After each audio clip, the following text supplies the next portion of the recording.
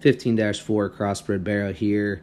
Modern day, major league. Mom would be a litter mate to a couple pigs in South Dakota that were just absolutely fantastic and knocked it out of the park last summer. Won a ton of shows.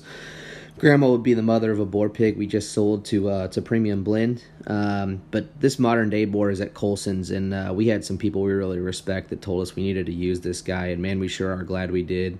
I mean, you just look at them. I mean, the way they are built, it's just built so good. Huge legs, big chested, big stout skull. But big, bold out of his rib cage. Just actually has that natural mass and power that you want pigs to have. I mean, this guy's got the parts and pieces to really get it done. I mean, his hind leg is incredible. His chest is big. He ties in great to his blade. This just looks like a hog that's really going to feed, and we have a lot of faith in this guy.